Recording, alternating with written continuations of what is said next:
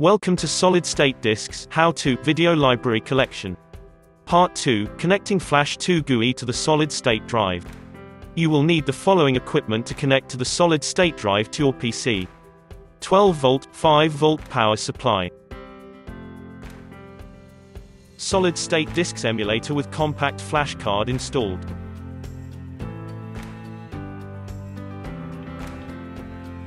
Cat5 Ethernet cable.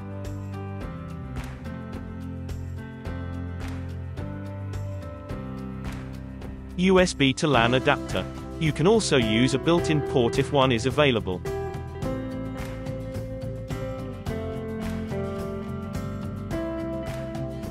Type Settings in the Windows taskbar. Select the Settings app. Select Network and Internet. Select Ethernet. Select Change Adapter Options. Double-click on the Ethernet port you are going to use. There may be more than one.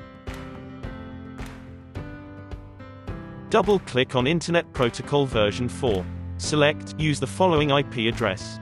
Click in the IP address box and enter 192.168.1.1. Note, all solid-state drives are shipped with a default IP address. Select the subnet mask box, it will auto-populate. Click OK. Click OK. Close window. Close window. Power up the drive and connect the CAT5 cable to the Ethernet port on the PC with the other end connected to the drive as shown.